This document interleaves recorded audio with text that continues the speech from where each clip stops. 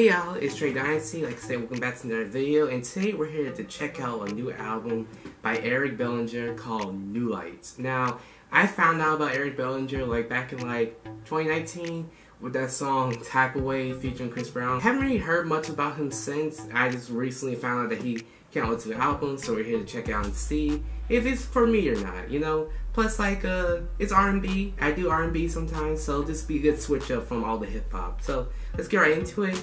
The songs I already heard are Go Get, What About Us featuring 7th Streeter, and OnlyFans. And all three songs are pretty good, but What About Us gets a certified thumbs up. I really think that song's good. And 7th Streeter is my favorite person on the song, just as my opinion. But they both did vocally well. So yeah, certified thumbs up to that. So we're gonna get started with the song.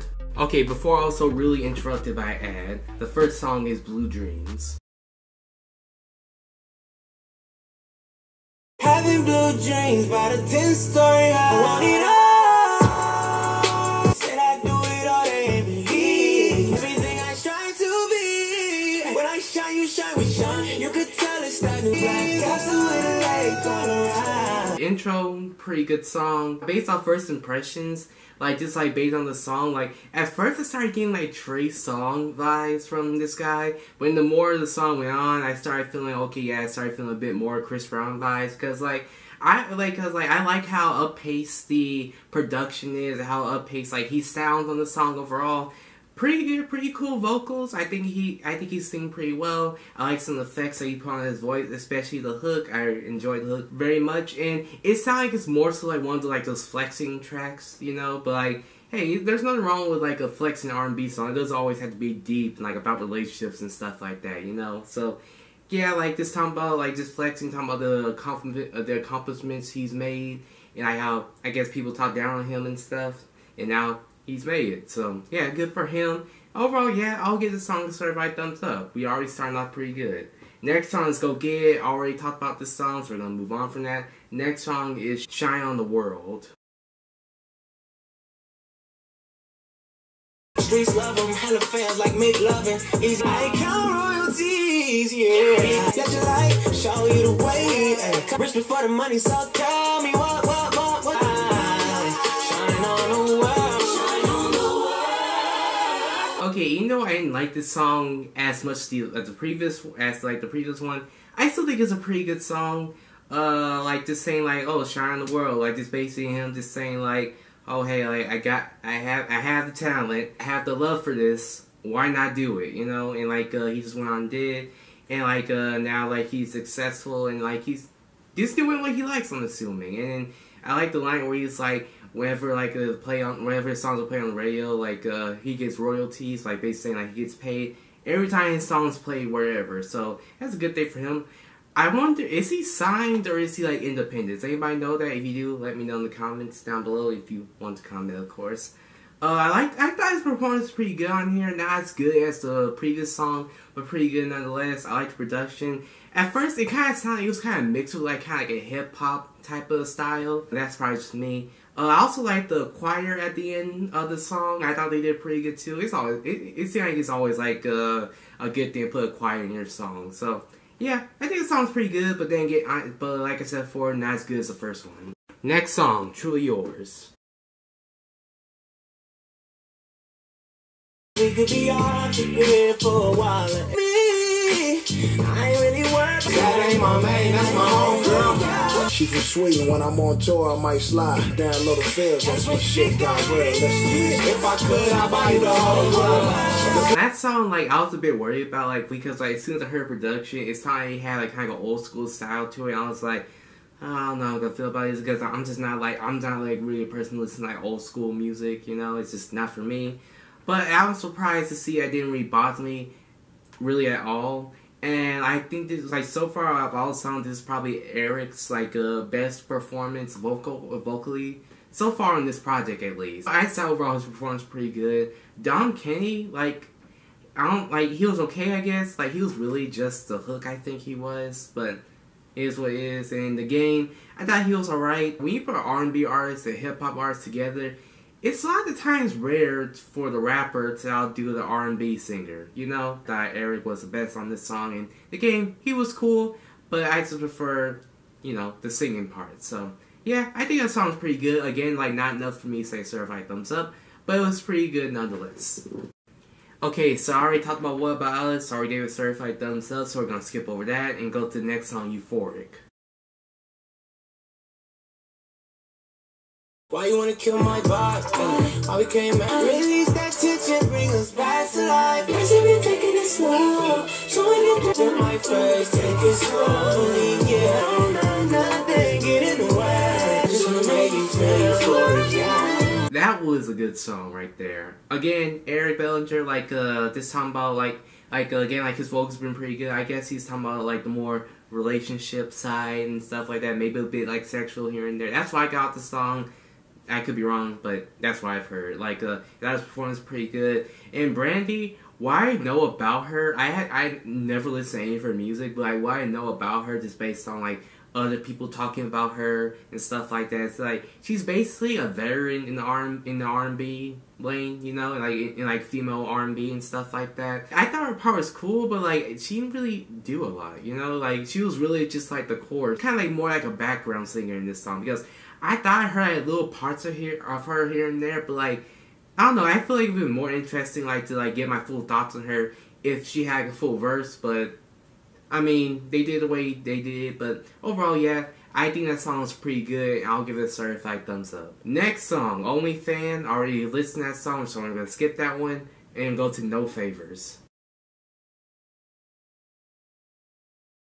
She a boss, do you know who you talking to? I ate her cake and now she wants the whole pie. Like, what up? And you just a waste of time. You don't need no favors, nah. Looking like a stallion in that McLaren.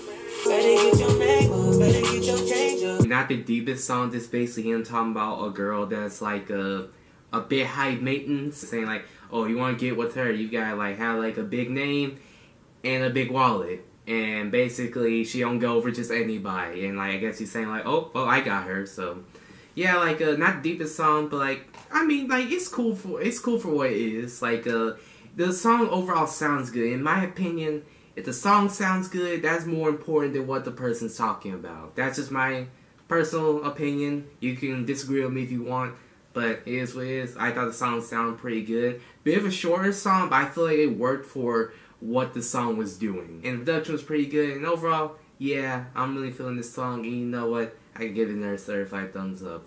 This album's hitting. I'm not quiet, this album is hitting. Next song, Tired of Waiting.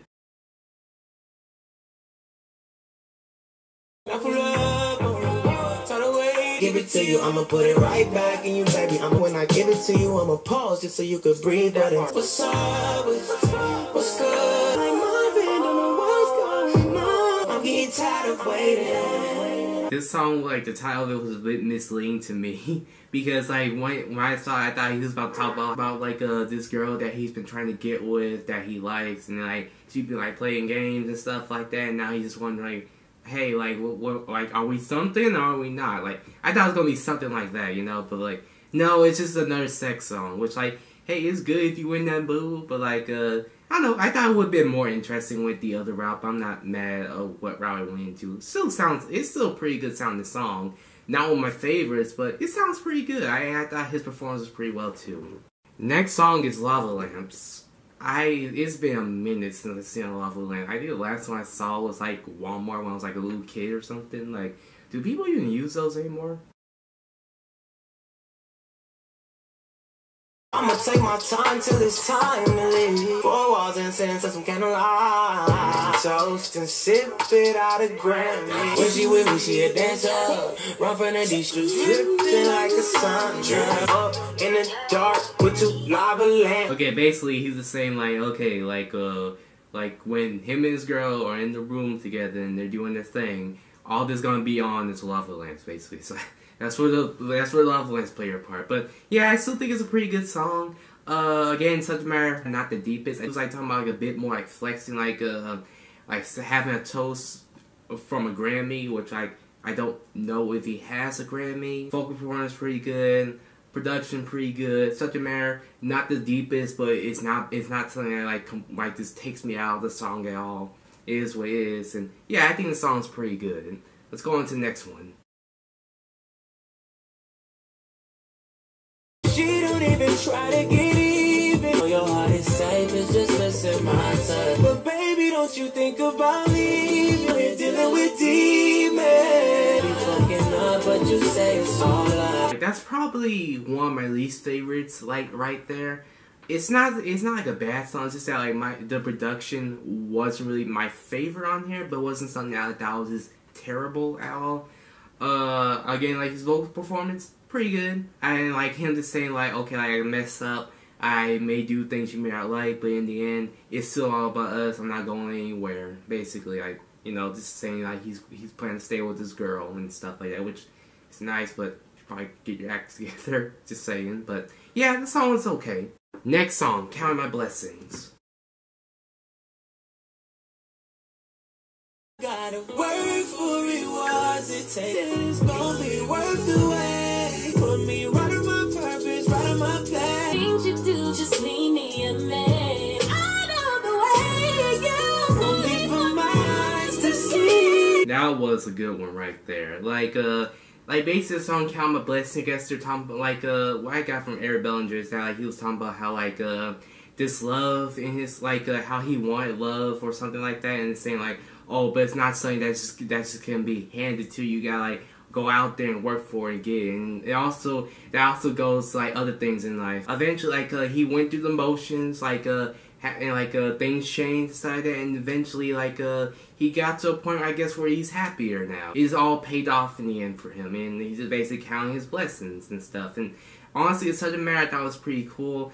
I thought his vocal performance was pretty good. Probably one of the better ones, if not the best one out of this entire album. Really enjoyed it. And then Kiera, I thought she did really good. I honestly think she did better than Eric, especially when she hit those high notes. Like, that was pretty good. I kind of like how they kind of like sung together in a way, like at the end of the song. Just overall, the song was pretty good, and I'm gonna give it a certified thumbs up. Next song, Girls Like You. Girl, like you could get anything. You know how to make a man pay attention, and it's alright with me. I ain't gotta brag cause it's understood. I'm the type that only wanna see you smile, cause I know. Girls like you know. Compared to like the song we just came off of, it's not as good, but it's still a pretty good song. To me, like he kind of sounds like Bryson Tiller on this song. Like, am I the only one who thinks that? But yeah, like again, like vocal performance did pretty good. The Tidra lady, I thought she did pretty well too. And basically, such a man is talking about, hey, like, oh, this girl, these types of girls are the ones, like you know, they deserve to like you know, get cuffed by like the right man, you know, and stuff like that. So yeah, a bit switch up on the subject matter. But like, yeah, so it's pretty cool. The production was pretty good. The one thing I was confused about, and like I don't get why he did that, was like there's like this extra minute on this song, and where like it's just like nothing. Eric and like the feature, they just stop singing, and then Eric comes back with just a hook. It's just like, okay, like I feel like that part could be cut out. I didn't think you need that part, but it's the only issue I have with the song. But the song's pretty good too. You're Not, the second to last song, going Dutch. Girl, because you're working too hard. I see your true potential. Tryna be, don't put you first. That baggage you claim, ain't no time for that. You deserve more, girl, make it make sense. Ooh, working too hard. A bit slower, but it's now to a point where it was like I thought it was kind of boring. I thought the song was actually pretty good, not boring, so that's a good thing. Basically, the subject matter is talking about this girl, like saying, oh, she has like a lot of potential, and she works so hard for certain stuff and stuff like that, and like just saying like, oh, you deserve more, like you deserve a guy who's gonna treat you well, me, and you deserve like a good life, something I can give you. You know, just basically just trying to talk to the girl to like leave her man and getting with him, basically. Like, it's still not one of my favorites though, you know. And now we're at the last song, Backwards. Say they can help you shine when the shit's sunny. Where was they at when I was down? Yeah, shit is backwards. Shit is I'm in my bag. You can't get none of my chin. When you said I was unheard of, now I'm so shit's backwards, yeah. Really good outro. Like him just talking about basically saying like, you know, like, oh, like you weren't there for me when I was down. You talked down on me. Now that and when I was trying to come up, you didn't support me at all. Again, you still talked down on me, and now I'm up. Now you want to come around and talk to me and stuff like that. And it's basically talking about fake people in his life. And if you don't know me, let me tell you something. When songs usually talk about like fake people and unsupportive people, that's usually a type of song that I really enjoy. And that's no different from this song.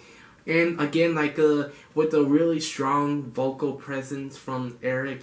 And it feels funny to just call him Eric, but I'm just gonna say it. And production being pretty well done. It's a really good way to end off the album. So I'm gonna give this a certified thumbs up. Really good, really good. Okay, so this was Eric Bellinger's album, New Light, How I Feel About It. I'm glad to say that this album not only met, but exceeded my expectations. One, production overall was really good. It wasn't like too experimental, like how like a lot of artists have been trying to do, especially in R&B from what I've heard. I like how it's not too experimental, it's up pace. Some of it is a bit slower, I will give it that, but it's not to the point where it's like boring or anything like that. It's pretty good. Eric Bellinger, I thought he had like a pretty good performance throughout the entire project. Good vocals, good flow, he stayed on the beat pretty well. Delivery pretty good, he was understandable, stuff like that. I will say though, the more I listen to this album, he sounds like a more up-paced Bryson Tiller to me. That's just my opinion. The subject matter I feel like is the weakest part of this project, but it's not a part that really bothers me like that. Sure, some songs could have been a bit deeper than others, and there are some pretty like interesting songs subject matter wise on this project. But it's not like that wasn't really what he was trying to go for, which is not a bad thing. Again, to me, like subject matter and lyrics aren't the most important thing to a song. It's if the song sounds good. And I feel like he succeeded on like pretty much the entire album in my opinion. So yeah, like subject matter, it was decent. Features, I thought all the features were pretty well. I think The Game was my least favorite feature, and Don Kennedy, because like he wasn't really on there. Other features like Brandy, I feel like she could have been good, but it's just like you barely hear, like she's barely in the song, so it's just like eh. But in 7th Street, Kiara, Tidra, I thought those three did pretty well. The females did pretty well overall on this project, so I'll give it that. And yeah, like this project, I'm surprised at how much I like this, because again, I didn't have high expectations of coming into it. There's really no song I dislike. That could change in the future, it could not, who knows. And then another thing, over a 40-minute album, but it didn't even feel that long. It felt like this felt short, you know? Then again, a lot of songs like 2 or 3 minutes, which I do like. I like that length. I feel like it works well for him. And yeah, I just think it's overall, again, this project is pretty good. I'm gonna give it definitely a certified thumbs up, and I'm gonna give it a B+ for me. Definitely one of the better R&B projects I've heard this year.